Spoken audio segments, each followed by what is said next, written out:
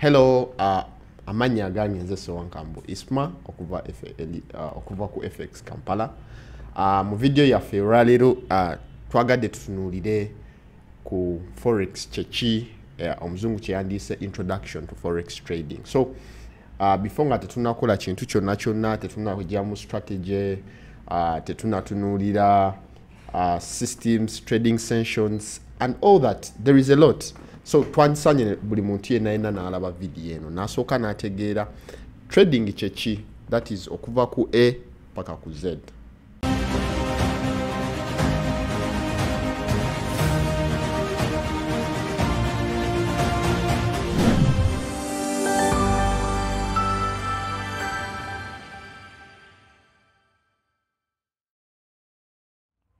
Thank you for subscribing, liking, sharing, commenting on our various social media platforms.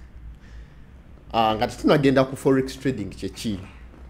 Nze ndowooza omuntu yandisanye n'amanya okutradinga chechi. So okutradinga ne forex trading bintu bibiri bya njawulo.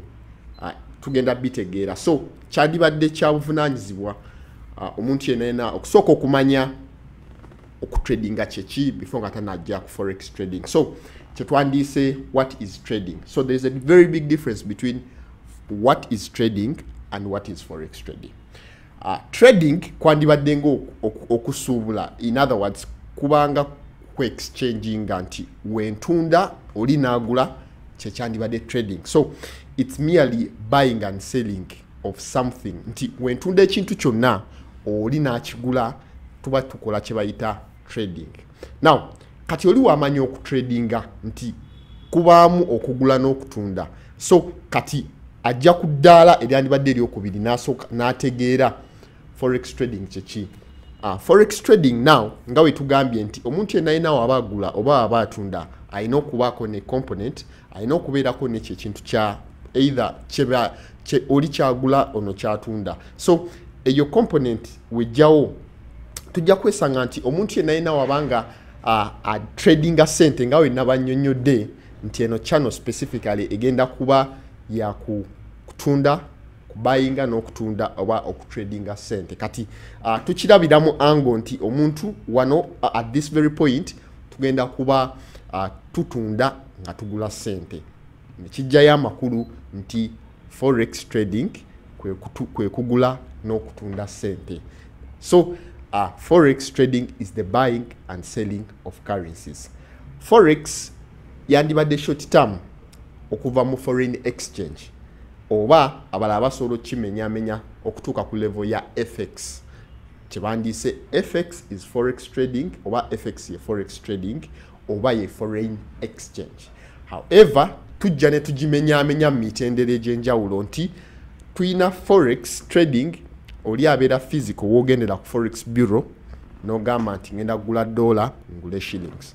Ekyo tukiyita physical trading. Now ekyo si kye tugenda otunuulira. Mweno channel yaffe tugenda banga tutunuulira online forex trading nti trading gubakolera ku mutimbagano eyandibadde internet. So tutunuulira okutrading okubaawo nga tukozesa internet. Oli kyandise online trading kuba abantu bamu but actually chibabuzabuza. There is a very big difference. Some people actually mistake physical trading ne online trading. So online trading mulala ne physical trading mulala. However, medium of exchange tukozesa ebeera currency. So njagala tutunulire tutegeere nti wemba na tradinga physically kyekibaawo, wemba ngenda tradinga online what happens. So yensonga lwaki tu release the video eno ogirabanga eri interesting, you can share it, you subscribe, you click onto the bell such that obeera omu kwabo bonna obuli omu kwaba actually abasooka okulaba video yaffe buli gye tunaaba tuteekanga ku channel eno. So katweyongere mu maaso tutunuulire di omuntu lwa tradinga online, di omuntu lwa tradinga physically. Physically webino ogenda ku forex bureau oba katugambe nina dollar zange then igwali mu video oyina Uganda shillings. Naye ntuse kussa oba ku point nga njagala Uganda shillings, however nina dollar gwe na Uganda shillings. So nze okwagala Uganda shillings nga nawe oyagala dollar tutta omukago ne tugamba nti kati mpa nange nkuwe kyetwandiise okutradinga naye okutradinga specifically nga tutunulira sente, so which brings out forex trading. Now buli muntu aba ne interest ez'enjawulo nti nsobola okuguza dollar oba gwe okunguza shillings nga probably nina ngenda kusuubula oba njagala kukola magoba nazigula nga zikyali wansi kati njagala kukola magoba. So buli muntu yenna asobola okuba ne interest ez'enjawulo. Nyinza okuba nzigula saagala sente zange zinaabuke, I want to buy a stable currency nti sente zange zitereko omwo nga ziri stable, oba kisinziira buli muntu alina aba n'ekigendererwa ekyenjawulo lwaki agula lwaki atunda currency ey'enjawulo. So ngeyo tuvuddeyo ne kano nandiyagadde nkayiseewo oba nandiyagadde okubamanyisa nti tulina various asset classes nti ojja kwesanga actually olina okumanya ngenda tradinga sente, wemba sigenda tradinga sente ngenda tradinga migabo, wemba sigenda tradinga migabo ngenda tradinga cryptocurrencies, wemba sigenda tradinga cryptocurrencies njja ku tradinga bonds, wemba sigenda wemba sigenda tradinga bonds ngenda tradinga commodities, wemba sigenda tradinga commodities ngenda tradinga metals. So kyandibadde kya buvunaanyizibwa gwe okumanya instrument ki gy'ogenda tradinga. Like for this case fengawe twatandise tugenda kuba tradinga sente, okay? So sente mu ngeri eya internet oba online, okay? So still womala okumanya nti ngenda tradinga sente, then tuyina engeri nnyingi ez'enjawulo. For instance wetubadde tutandika mbanyonyodde ne mbagamba nti waliwo kye tuyita physical trading. Physical trading, this is when omuntu wagenda ku forex bureau na exchanging oba ku borders oba ku airport nagenda ku ATM ebeera ku airport, usually mubeeramu sente ez'enjawulo. You can use the ATM or ogenda ku borders wabeerawo desk dealing desk, rather those desks ezibaawo, oba osobola okujja ku forex bureau before you can travel, oba ogenda mu nsi yonna endala n'okozesa ATM card yo, you can have access to any currency okusinziira ku bank yonna yonna gy'oba okozesa ne terms and conditions zaabwe. So my point is eyo engeri esooka gye tutunuulidde eya forex bureau kye tuyita physical trading, which abantu abasinga kye mumanyi, this is to a layman oba ku muntu owa bulijjo kyangu okutegeera. Then ne tubeerawo kye bayita spot trading mu currencies. Spot trading yene tradinga nti banks we ziba zi tradinga, banka nge tradinga ne banka ginewaayo. Trading oyo tebamuyita physical, rather bamuyita spot trading. Then ne tujja still, so gezaako basiigire ekifaananyi n'okubalaga emirundi egy'enjawulo gy'osobola okutradinga mu sente naye nga otradinga still sente. So okutradinga forex tekimala kugamba nti ze tradinga sente, olina okumanya otradinga mu ngeri ki. So wekijja kuffe abakola online trading, specifically kye bayita CFD. CFD stands for contracts for differences. Nti eno gye tusimbyeko esiira nti omuntu actually jana trading nga atunuulira obutale engeri gye butambudde n'ateekayo sente katugambe nga asuubira dola yonna, katugambe for instance ngenda bayo ekyokulabirako, katugambe nsuubira dola eno okulinnya olw'ensonga ezimu oba endala nga bwe tujja okulaba mu maaso awo, wagigula ne gaininga value akola sente. So eno engeri gye tuyita CFD. Tulina n'engeri jingi ez'enjawulo, ojja kusanga waliyo option trading naye nga nakyo kiri under currencies are trading a sente but they are trading options. N'engeri nyingi ez'enjawulo omuntu ze yandisanye okutradinga mu currency. So tugenda tunuulira omuntu kati trading atya forex. Remember kati mbagambye ffe tuba tradinga kye bayita CFDs. CFDs is actually to trading a dollar oba to trading a Japanese yen gye tuyita nga an underlying asset. Nti ojja no participating mu katale oluvannyuma lw'okulaba katugambe ndabye okusinziira engeri katugambe nsubi waliyo fundamental factor esobera okubeera an economic factor or a social factor or a political factor impacting a dollar oba etuuse ku dollar nemanya nti impact eno egenda okubaawo egenda ku affecting a dollar in a positive way or in a negative way. So nengamba nti okusinziira dollar engeri gyenjiraba egenda kulinnya value. So since egenda kulinnya value nkola kye tuyita intellectual analysis nti ntunuulira n'ensoma akatale mu ngeri ey'obumanyifu oba ey'enkomeredde nengamba nti kati ngenda yingira wano dole eno eba kituufu ya kugaininga value ngenda gikolako sente bwe ziti naye nteekayo ogwandibadde omutemwa mu luzungu kye tuyita stake nti nsobola okutradinga currency yonna newemba sigirina nti dola wegenda mu favor yange wegenda mu direction yange nsobola okukola sente. However nsobola okukola loss dola eno eba nga tegenze mu direction yange naye gyentaddeyo nga stake oba gwe nanditaddeyo ngo omutemwa gwe mba ngenda okuluzinga wabula siruzinga sente zonna zibeera ku katale. Kituwa ki ekyokuyiga nti eno business nga business endala nti osobola okukola amagoba osobola n'okuluzinga naye ekikulu mu kyo kumanya lwaki ntradinze era ngenda kuluzinga sente mmeka ngenda funako sente mmeka kyandibadde ekintu ekikulu omuntu yenna kyanditandise nakyo.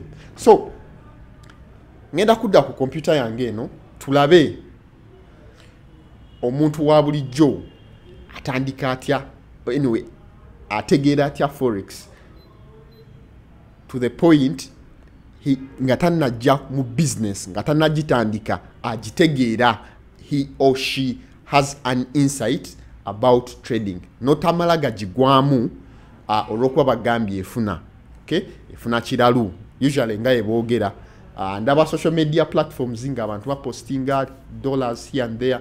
So kyenjagala obanyonyola oba okumanya nga tunatandika business eno eringa businesses endala wabula teryatereseyo sente gwojozi kime ogende wuwo nedda eri business nga businesses endala osobola okukola amagoba osobola n'okukola loss. Katulabe omuntu wa bulijjo omunnyonnyola otya ategeera atya business gyagenda okuyingiramu ye ekola etya. Ekirala wenkola amagoba ani agampa wenkola loosi sente ezo ziragawa. So kyenjagala tutunuulire nga tuze ku computer yaffe omuntu wa bulijjo omuntu wa wansi asobola okutegeera business eno ekola etya cause tulabye ebintu bingi bakugamba kino batugamba kiri balala batubbye batuskaminze here and there. So gwe mugaso lwaki nayagadde nteeke channel eno mu lulimi lwaffe olw'ewaka bategeera business bagitegeere then osobola okumanya business yange oba si yange.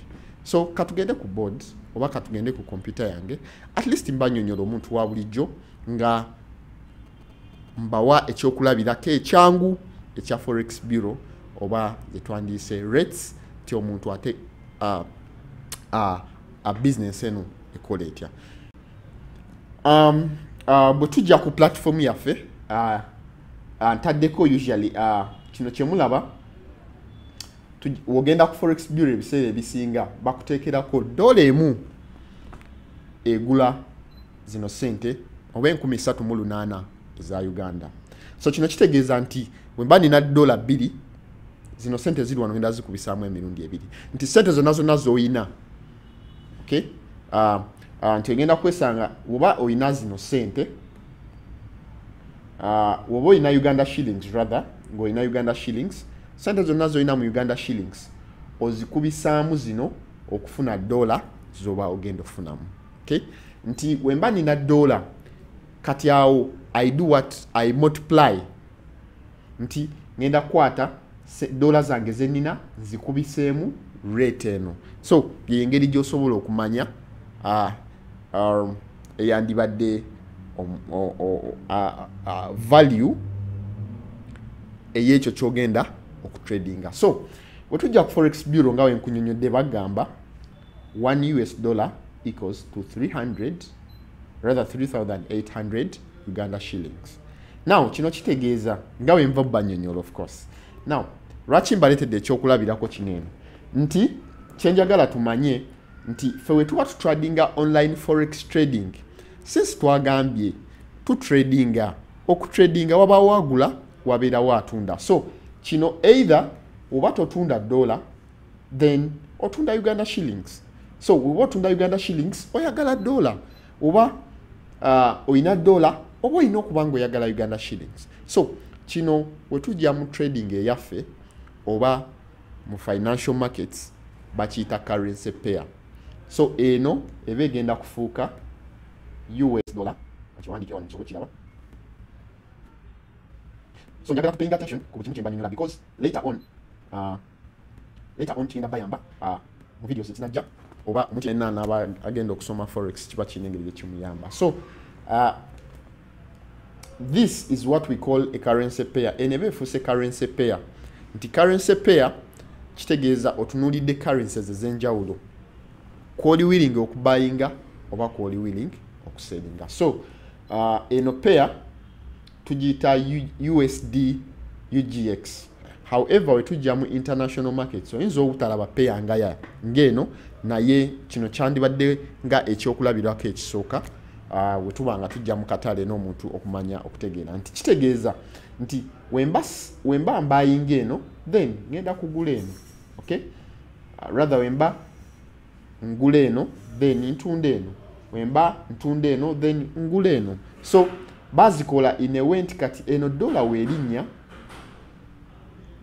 automatically Uganda shillings eba ekola etya eba eluzinga. So kyenjagala mu kyo kwe kumanya di renkola nkola ntya magoba mu business eno, nkola ntya loss. Omuntu yenna kyeyandisaanye okumanya nti wetuba tutradinga olina okubeera n'ensonga lwaki obayinga nga wenna kunyonyodde nti buli muntu aba ne interests ez'enjawulo. Lwaki ogenda kukyusa dollar ofune Uganda shillings nti kyetuyita interest. Buli muntu, each and every person has got their own interest as to why they are buying, as to why they are selling. Now kyenjagala mukyo kwe kubategeeza nti tulina engeri nnyingi ez'enjawulo omuntu mwasobola okugamba nti kati nguze kuba nsuubira maybe Uganda shillings okugaininga value, so n'olwekyo ngiguze egenda gaininga value. Mu luzungu twandigambye there are 4 ways of analyzing the market. Nti nsobola okubeera n'ensonga lwaki ngula o nsobola okutegeera nti dollar egenda linnya value oba egenda kukka value nga ntunuulidde emirundi nga ntunuulidde ebintu bino bina oba nga mbeesinga ku bintu bino bina. Nti nsobola okubeesinga, nsobola okutegeera ekyo nga nkozesa kye tuyita technical analysis. Nsobola okutegeera nti dollar egenda kulinnya egenda kukka nga nkozesa fundamental. Nsobola okutegeera dollar egenda kulinnya egenda kukka nga nkozesa sentimental analysis, o nsobola okukozesa kye bayita mechanical analysis. Nti bino byonna ebintu bina osobola okukozesa byonna, osobola okukozesaako kimu, osobola okukozesaako bibiri okusinziira nti bikuyamba okumanya nti lwaki owandiguze dollar oba otegeera ddi nti egenda kulinnya egenda kukka. So wetujja mu technicals ojja buzina otunulira charts n'okozesa in other words olina okubeera ne strategy. Strategy ye kuyamba okumanya dollar egenda kulinnya egenda kukka. So strategy eno nga yemba nnyonnyodde erina okuba nga egwa mu bino ebina nti eno strategy either ya technical oba eri fundamental, eri sentimental oba eri mechanical. So strategy erina okuba nga erina weegwa mu bino ebintu bina. So wetujja mu technical tuba tugenda tunuulira charts, wetujja mu fundamental tutunuulira social political economic factors. Osobola okulaba olutalo lwa Ukraine ne Russia n'omanya nti n'olutalo lugenda ku affectinga lutya currencies ez'amaanyi nga euro, n'omanya nti euro egenda kuluzinga. Osobola otunuulira ebintu bingi zisobola okubeera social factors, zisobola okubeera economic or political factor. Osobola okujja n'ogamba nze nguze olw'okuba ndabye Isma yagambye tugule. Okay, tetuyita sentiment or sentimental analysis. tintunulira feelings za Isma. Feelings zange kyekyo kyenkola nti wemba nsubira dola egenda kulinnya. Okay, nze nsobola okukola analysis yange ne ngamba maybe we should buy. So gwe naawe n'ogula olw'okuba otunulidde Isma ng'akoze ki? Ng'aguze. Then lastly yandibadde mechanical nti tutunulira general appearances ezibaawo. Osobola okugamba tugenda mu Christmas naye buli Christmas webegenda okutuuka dola eneegwa. Emyaka egiyise 10 buli we tubadde tugenda otuuka mu Christmas dola eneegenda kukola ki? Kugwa. Oyingira mu mechanics ez'akatale n'ogamba nti ngenda kuselinga dola because of what has been happening. Okusinziira ekyo kina ekize kibangawo. So no sellinga oba no buyinga olwekyo kyoba olabye okusinziira mu mechanical analysis wetugamba. So wetujja ku body yaffe nga we nabanyonyodde njagala mu CFD di omuntu akola atya ssente wekijja bweti nga we nabanyonyodde nti wetuuka ku peya yaffe eno. Peya zino bazikola nti dola weba erinnye eno shillings erina okugwa. So eno standard zino peya ziba standard tokeera ku makya gwe n'ogamba nti nze no peya sagala giyita USD UGX njagala giyita UGX USD no. So zino peya zijja nga ziri standard. Tulina payers ez'enjawulo. Osobola okukola USD Kenyan shillings, osobola okukola Australian dollar US dollar, osobola okukola New Zealand dollar, Japanese yen, nyingi. Okay, so nyingi zino currencies tuziwa symbols nga onalaba nti kati US dollar ebeera ne symbol yonga currency nti US dollar zino ennyukuta ebbiri ezisooka ziba za nsi eyensi currency jeva, then enesembayo eba ya sente ze bakozesa.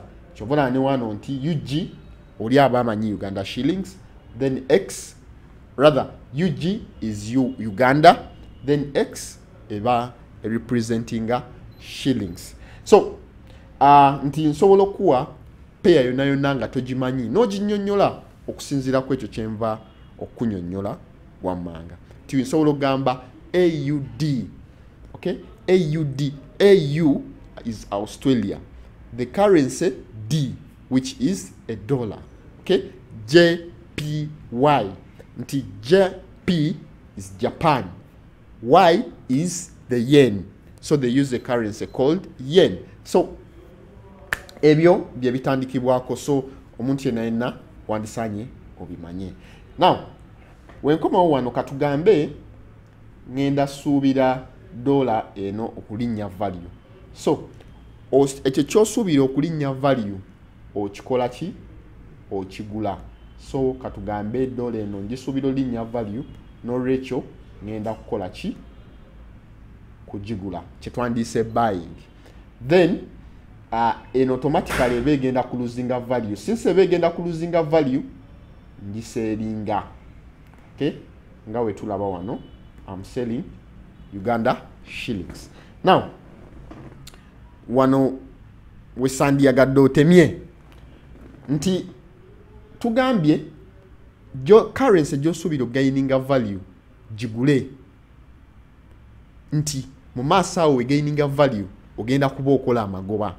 Okay, now nga tonna gigula ekyebuuzibwa okozesa ki kyogenda ogiguzisa? Nti remember oyina currencies bbiri, kitegeeza ogenda sooka otunda eno wogitunda gy'okoma ogitunda nga woogula eno ogenda kwesanga nga okola amagoba. Kitegeeza ki? Nti katugambe wano nabadde ne Uganda shillings katugambe 10. Okay, wemba ne Uganda shillings 10 wengenda nzitunda 9 nesigala 9 8 wemba nga ntundako emwemu zino tuziyita units. Okay, eza Uganda shillings. No, it's okay.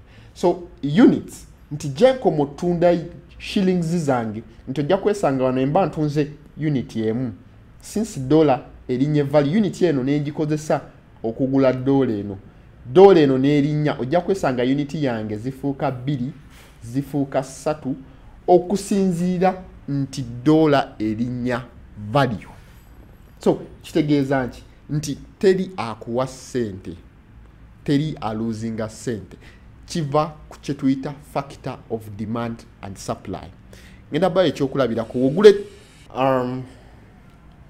so wentunda units katugambe wano wentunda unit emu zigenda fuka 2 3 jeko mokulinya value in the due course wesanganga okoza amagoba. So chengezaako balaga nti ofuna sente ezo as a factor of demand, as a due factor of demand and supply. Nemba sigire kifaananyi nemba gamba nti omuntu yenna ogula ettaka ni wayitawo myaka gumu 2 sente zo zoguza ettaka eryo si zolitunda. Nti ojja kwesanga teri akoze loss ya kutunza takoze loss ate naawe okoze amagoba nti wesanga ngo oba n'oligula beeyi n'olitunda beeyi ntono okusinziira gye wagigula. So kiva ku factor of demand and supply. Okay, so that's how you gain money. Now omuntu aluzinga atya? Nti ogenda kwesanga nti omuntu aluzinga value katugambe wabadde osuubira dola eno okugaininga value n'ogigula wogigula dola nekola ki neka value. So jukira weka value oba ogula ekiluzinga value ng'oseringa ekigaininga value because eno weegwa eno eba egaininga.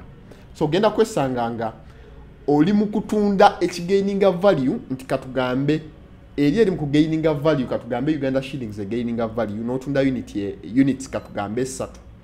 Since eno gyozitunze oba zoyagala ogikozesa zigule eno nti ogenda zisanga nga ezandibadde zibeere 5-6 zigenda kuka zibeere 2-1. So newesanga nga okoze loss not because of anything but mainly because of factor of demand and supply. So tukirabye nti okola sente oba oluzinga sente because of value. Okay, value because of value kulinya kwa value ne mukuka kwa value. So tugenda kuba releasing videos, a couple of them naye specifically erimu abagala okuyiga okusoma tradinga kola this nga business mukutandika twataddemu enamba yaffe solo gikozesa ku not reaching ku WhatsApp ne wansi mulimu access endala ya social media platforms ezenjawulo. So reaching solo yiga ebintu bino nawe obikozese. However mulimu scams nyingi nti okusinziira nti business eli online abafere bangi nga mu businesses endala mubamu abafere. So n'olwekyo olina okubeera omugezi ennyo abantu bano obutakufera oba obutakubba. Kansubire video yaffe ogiyize gisharinge osobola okukomentinga yo baawo nga waliwo kyotategedde you comment for okusobola kuyamba. Thank you mbeyanza okumpuliriza n'okundaba kansubire mufunyemu tokwata byonna kwata mu kimu nga kya mugaso then n'olulala bwotyo ojja kwesanga nga ofunyemu ekyokuyiga ekinene ekyamaanyi era ekigenda okuyamba maaso ey'omubulamu bwo. Mwebale kamberekereze mubeere bulungi.